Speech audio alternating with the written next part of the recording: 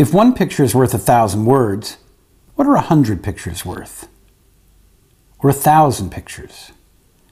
Or 10,000 pictures?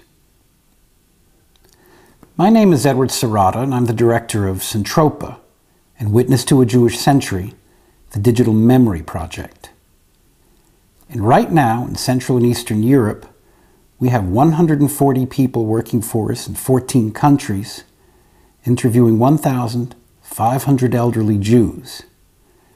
But we don't use video in our interviews, and we don't focus really on the Holocaust. Rather, we ask them about how they lived, not just on how they died. And we use a tool so simple, no one ever thought of it before. Old family pictures, tens of thousands of them. That means from the small comedies of everyday life to the great tragedies that befell them, we're capturing Jewish history in ways that have never been done before. And if you're wondering, what does this all have to do with me? I'll tell you. Most American Jews, we came from over here.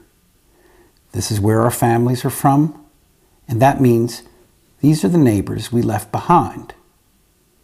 And therefore, their stories, the stories you're about to see, belong to you. And I thank you for watching our programs.